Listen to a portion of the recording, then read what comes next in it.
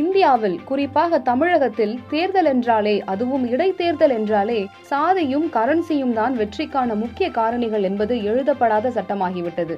அந்த வகையில் விக்கிரவாண்டி, நாங்குநேரி ஆகிய இரு தொகுதி இடைத்தேர்தல்களிலுமே திமுக, அதிமுக ஆகிய இரு அணிகளும் சாதி, பண பலத்தை காரணிகளாக வைத்துதான் வேட்பாளர்களை தேர்ந்தெடுத்தன. பிரச்சாரத்திலும் கூட சாதி முக்கிய காரணியாக வெளிப்படையாக முன்வைக்கப்படுகிறது. திமுக, அதிமுக இரு தரப்பினருமே கட்சி ரீதியான வாக்குகளை கணக்கெடுப்பதை விட சாதி ரீதியான வாக்குகளை கணக்கெடுத்து அதற்கேற்றாற்போல் வியூகம் அமைக்கின்றனர். இது ஒரு பக்கம் என்றால், மத்திய மாநில உளவுத்துறையினரும் நேரடியாக களத்தில் இறங்கி சாதி ஓட்டுகளை கணக்கெடுத்து வருவதாக சொல்கிறார்கள்.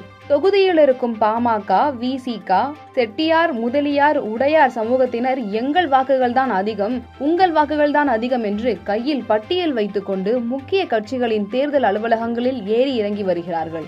விக்கிரவாண்டி தொகுதியின் வெற்றி தோல்வியை சாதியும் பணமும் தான் தீர்மானிப்பதாக தேர்தல் களத்தில் ஒவ்வொரு அணுவும் சொல்லும் நிலையில், நமது மின்னம்பலம்.com தமிழின் முதல் மொபைல் தினசரி சார்பாக விக்கிரவாண்டி தொகுதியில் சமூக ரீதியான வாக்குகளை பற்றிய தரவுகளை திரட்டினோம்.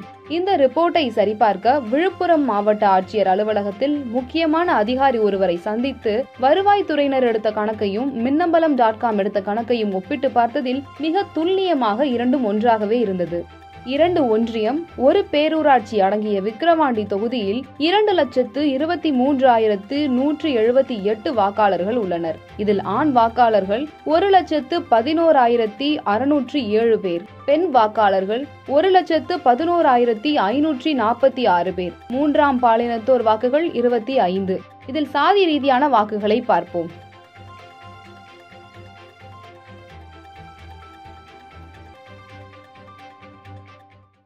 லைக் பண்ணுங்க, ஷேர் பண்ணுங்க, கீழே கமெண்ட் பண்ணுங்க. மின்னம்பலம் யூடியூப் சேனலை சப்ஸ்கிரைப் பண்ணுங்க.